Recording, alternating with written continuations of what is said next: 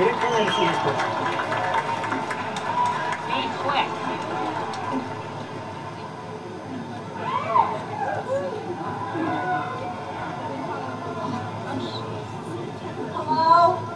and good afternoon. What a glorious day for us to be together at this time and this place. My name is Kathleen Cook. I am a third-generation Nevadan. I am also a third-generation Nevada Democrat and proud of it. I have been a small business owner in Reno for 37 years. My great-grandfather, Richard Hers, began his small business in Virginia City in 1888. My maternal grandfather, Art H.R. Cook, began his small law practice in Tonopah, Nevada in 1885. Like me, they were small business owners. Like me, they did the best they could to take care of their employees. In their day, they also did the best they could to pay the doctors. They could little imagine the healthcare crisis we have today. I can tell you that as a small business owner, I struggle with providing health care for my employees.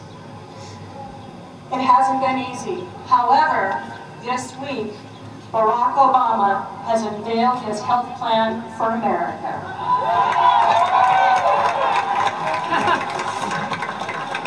Barack Obama is tackling health care and other important issues at the grassroots level and is committed to me, to you, and to America to bring adequate, affordable insurance, medical insurance to all.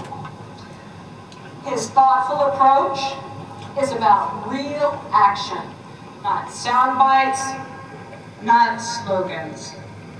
And now, it is my honor and my privilege to introduce the next President of the United States.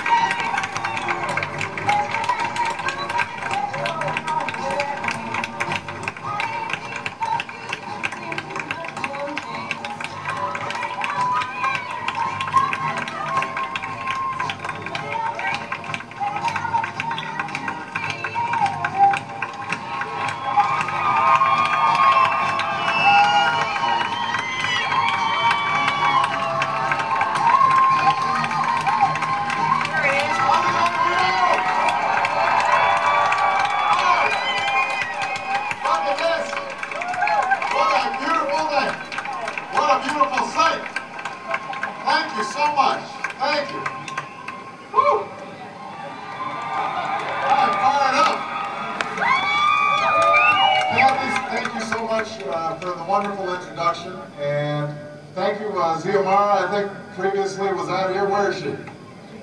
Right over there. Thank you so much for helping to charge the crowd up before I came out, as well as the little donkey that you gave me. Thank you very much. Tonight, but for whatever reason, the fact that you're here is just a thrill. I couldn't be happier to be in Reno, Nevada. Thank you so much. Thank you. Everybody has been so gracious since we arrived. We've had a wonderful time. The weather is extraordinary. It's hot? I like it hot. Nothing wrong with hot. Listen, when you're from Chicago, nothing wrong with being hot. And we only get about 3 months a year of hot. But, you know, I have been running for the presidency of the United States for about 4 months now. And it has been an absolute thrill traveling around the country, getting the chance to meet people from every walk of life, every demographic group, every region of the country. And we've been attracting these enormous crowds. Look at these folks over on the other side of the river there. Good to see you guys. I love that sign. But we have been attracting 20,000 people in Atlanta, 20,000 people in Austin, Texas, 12,000 in Oakland, 8,000 in Cleveland, and everywhere we go, when I see these crowds, I have to take a moment to reflect on how on earth did I get to be standing before this many people. And I think back to my first political race, because I now live in Chicago, but many of you know that I'm not originally from Chicago. I actually moved there after college because I had been inspired during college by the civil rights movement. And I've been inspired by the idea of young people getting involved to make the country better, getting involved at a grassroots level. And although I've been too young to participate in the civil rights movement myself, I thought that there was something noble about believing in the American people enough to work not from the top down, but from the bottom up. And so I moved to Chicago, where a group of churches had gathered together to deal with this devastation of steel plants that had closed in the region. Tens of thousands of people had been laid off of work.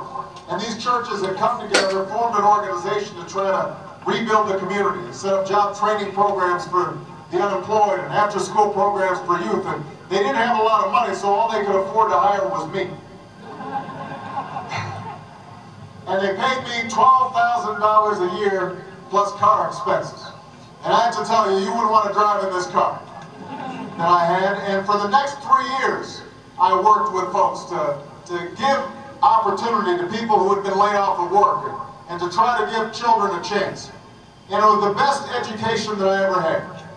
Because during those 3.5 years, I learned that ordinary people can do extraordinary things when they're given an opportunity.